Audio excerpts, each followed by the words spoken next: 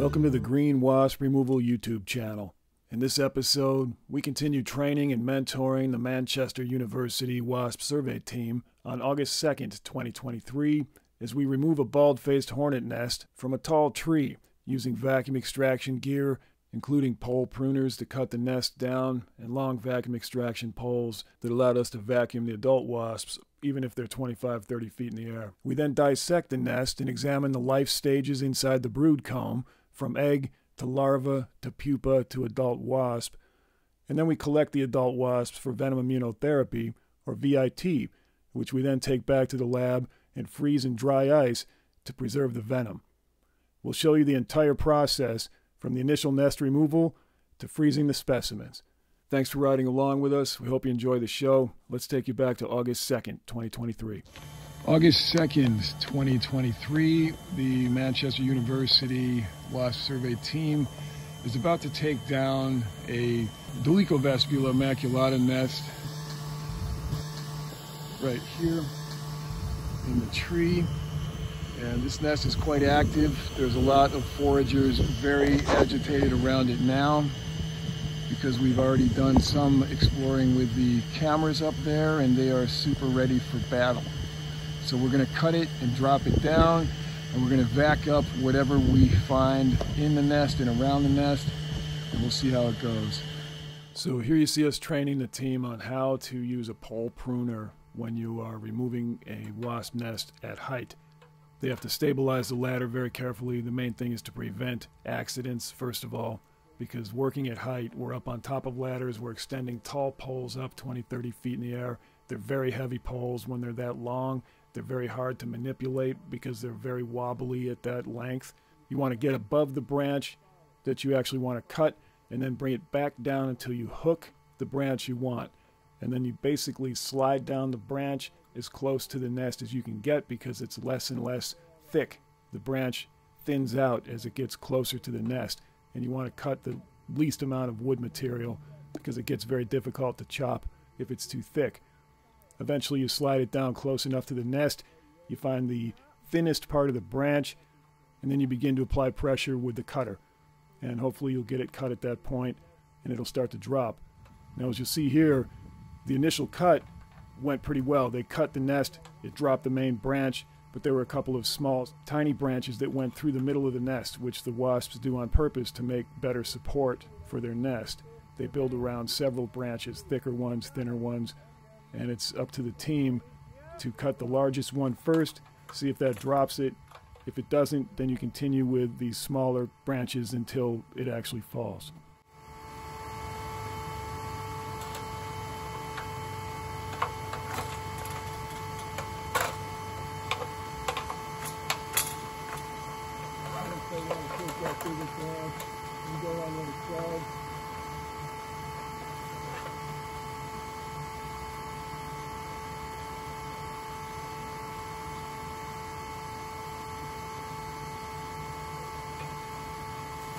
Here we go. Ooh, that was close. Hey, okay, stand back. All right, so here's our maculata nest.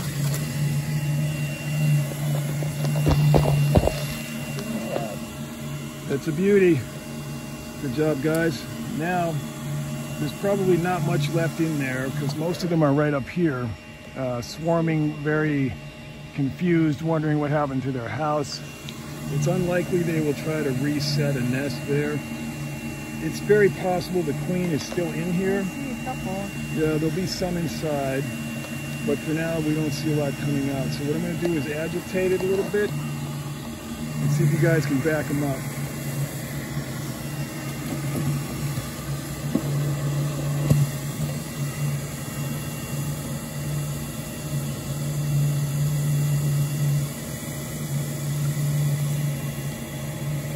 Probably empty.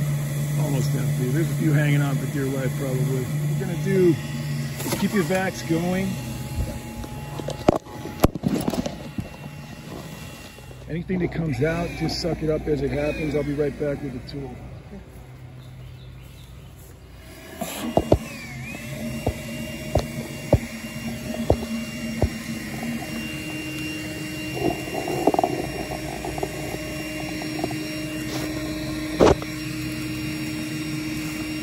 not to damage any comb, and try to keep the paper in as large of pieces as possible.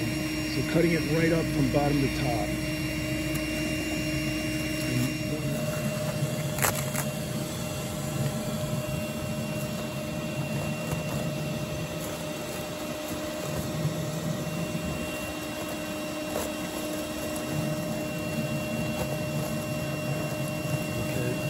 One note here, we'll freeze the frame for just a second. Take a look at this insect that just crawled out of the nest. This is an earwig. It's a natural predator of many different types of wasp nests. It will attempt to eat the eggs and the larvae inside the nest. So this might be something that you see inside any wasp nest that you might investigate. Cut the other side.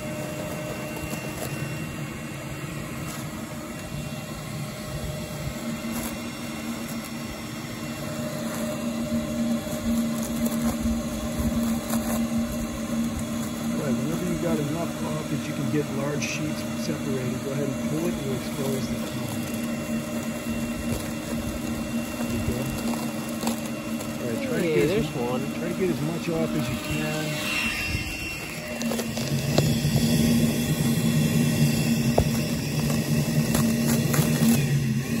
Okay, hold it right there for a second. I'm going to turn on my camera light. Go ahead and hold that. Okay, great. Now carry on with the paper removal in large sheets.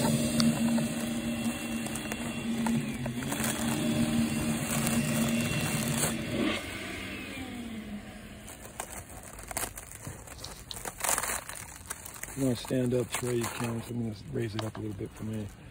Yeah, I'm still good. Alright, so here we have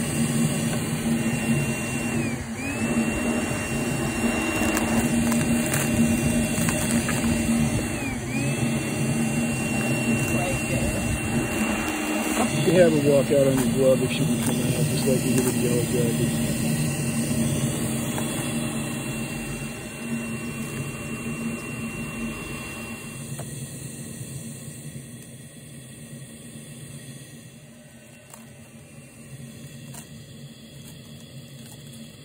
And see what we find. Usually there's a few campers in the little nooks and crannies, especially around the top. There's a lot of places they can hide up in here. So take it all the way down to the very cardboard cartony part of the back.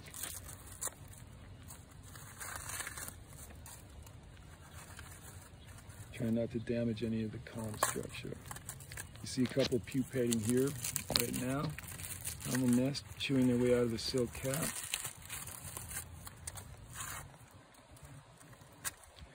Turn it around so I get a shot of the back there. Flip it right over. There you go. So if you look in here in these structures where there's a lot of space between, there's often places in there where they'll hide. And this structure here is covered in a lot of material. This would have been the very beginning build of the nest in this section right here.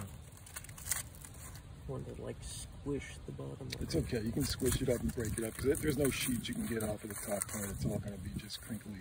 Here's an earwig. They love nests. I hate earwigs. Get out of my collection, buddy.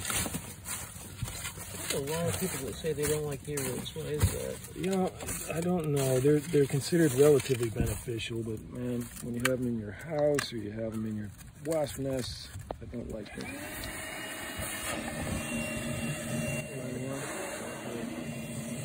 Yeah, there's a couple of brand new ones probably. Keep it right stable. Just use the tool to cut them out very gently. You're not aggressive at this point, most likely. So just try to get them as you can. Hold on, let me.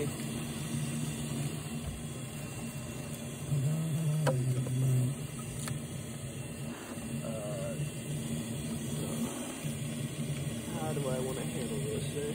Hold it where you cut them. Yeah. Need another hand? Okay. So I'm scared I'm going to drop it when I'm trying to cut the other side. Yeah, no problem. Okay. Okay, let's bring it right up here so the camera can see what we're going for.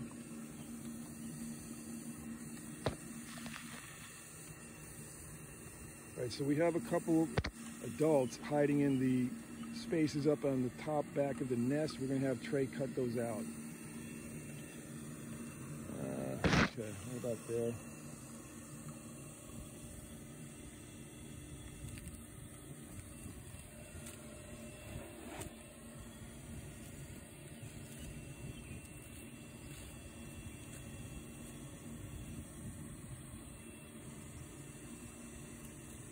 sorry if I cut one of you in half. Not my intention.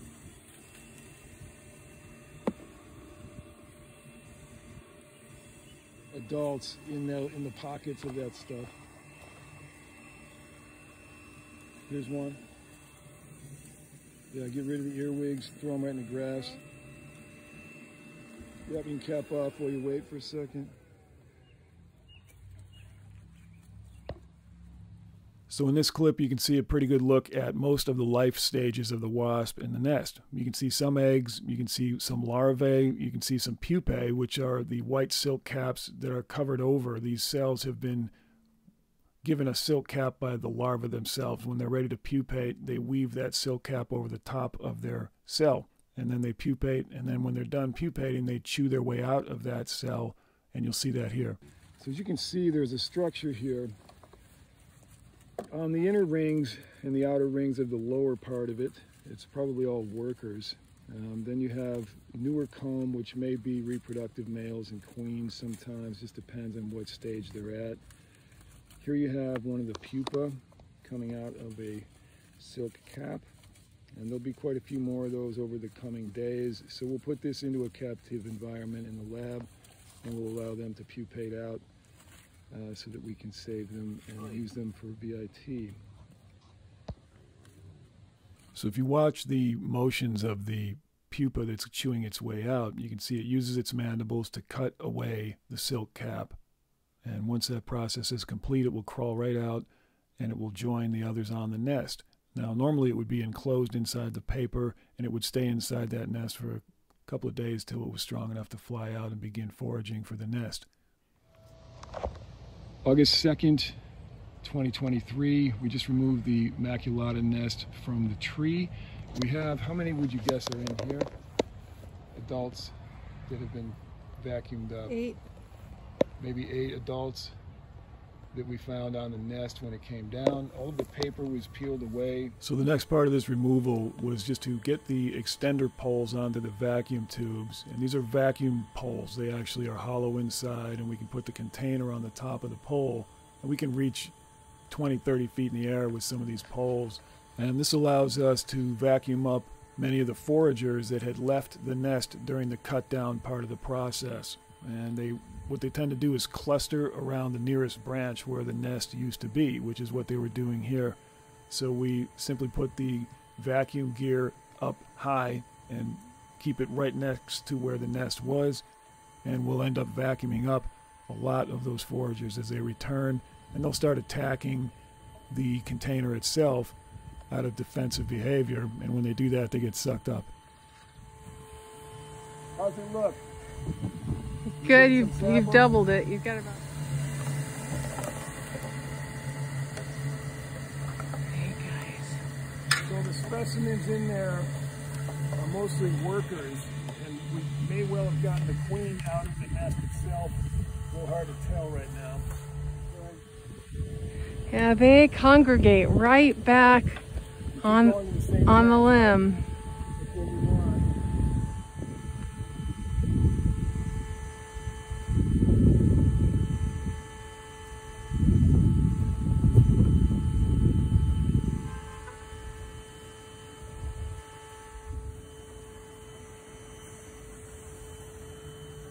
How's it look? Looks good. Some more. A little bit more, not much, huh? You've got maybe 20. Okay.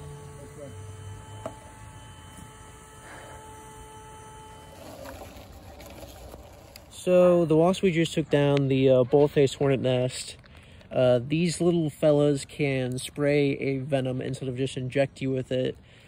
This is another defense mechanism they have against predators trying to attack them and their nests. Yep, they spray venom into the eyes and faces of animals regularly for defense, and they'll do that with people as well. So when you are up close with a whole swarm of these, or even individually, if they're feeling threatened, you might see a venom spray. And what you see on this glass, which was previously clean, is sprayed venom, and that occurred when they had put this phone device up on a pole to get close-up imagery of the nest.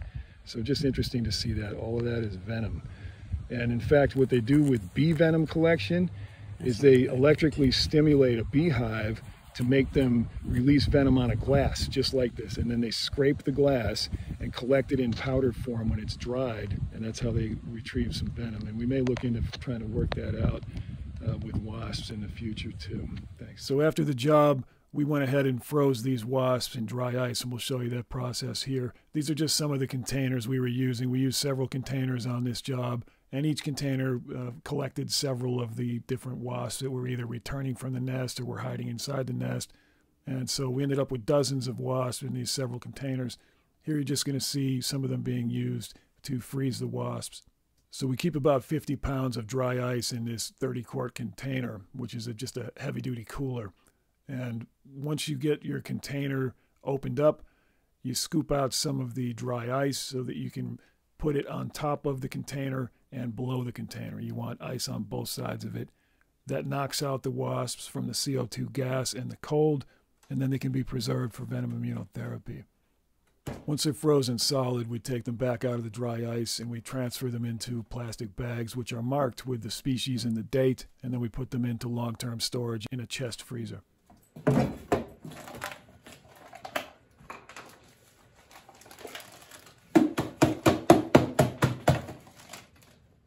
So as the wasps come in from the field, we immediately freeze them each batch at a time. So you see just a little bit here that was taken from those two containers. The others are still to be frozen and brought into the dry ice.